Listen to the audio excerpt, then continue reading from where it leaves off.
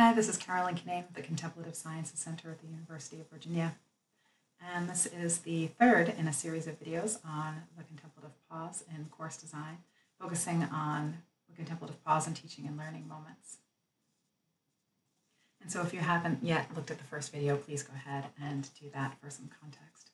So again, this will seem familiar to those of you who have read Rhonda McGee's recent book, The Inner Work of Racial Justice, or Mindful of Race by Ruth King, with the RAIN, the RAIN meditation, being taken in moments of racial discomfort. And so this is a slightly different model. When something difficult happens in a teaching moment, the invitation here is to notice yourself in the moment, bring awareness to how you're doing. For me, it's frequently heat in my ears, maybe sweaty palms, a knot in my chest, my mind is racing. I bring awareness to how I'm doing. I inquire into my intention, which could be kindness or bravery or justice.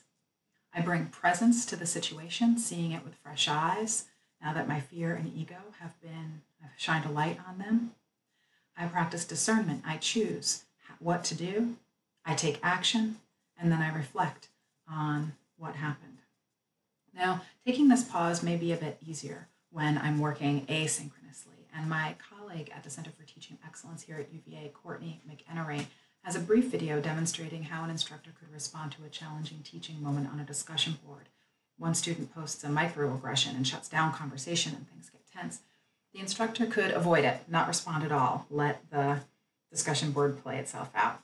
The instructor could punt, shutting down the conversation and saying, we'll address this topic of feminism in class, but the instructor never addresses the interpersonal microaggression that has happened.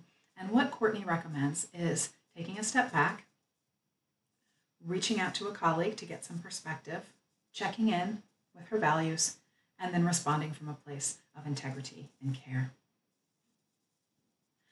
And so next, let's look at this framework in the context of grading.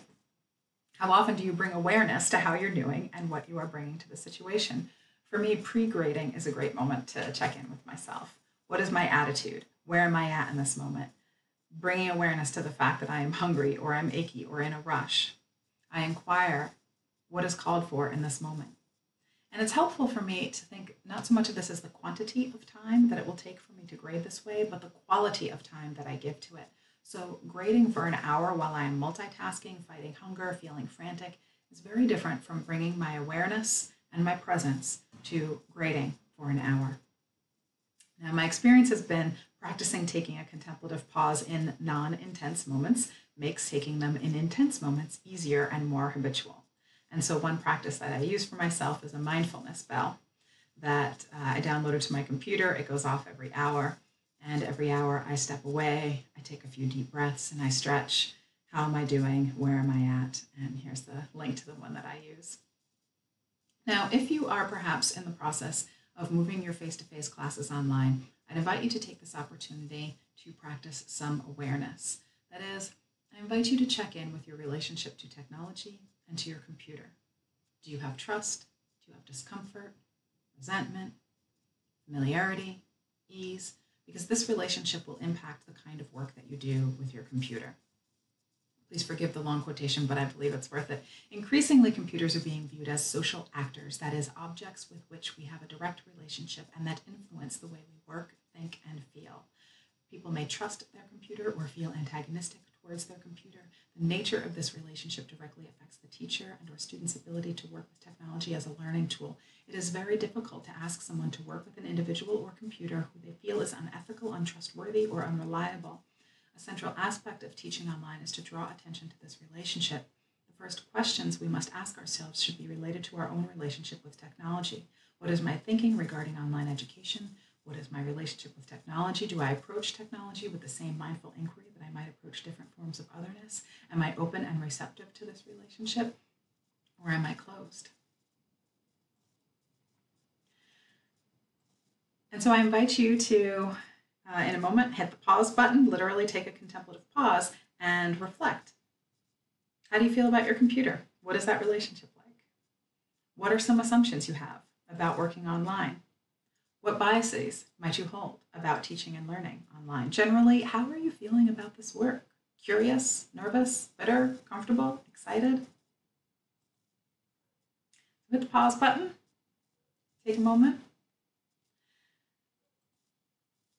So this small exercise is a way to bring awareness to something that can be neglected and will definitely impact the experience. If I don't like being on my computer and I sit down to grade, I'm going to want to get it done quickly, and my resistance to the computer will become resistance to and impatience with the student's work. Additionally, this exercise is a way to bring integrity into teaching and learning. What do I want students to be like? I should strive to be that way too. And so when I have resistance or fear, it's helpful for me to ask myself, what kinds of attitudes and dispositions do I want students to have as they are learning or trying something new in my class?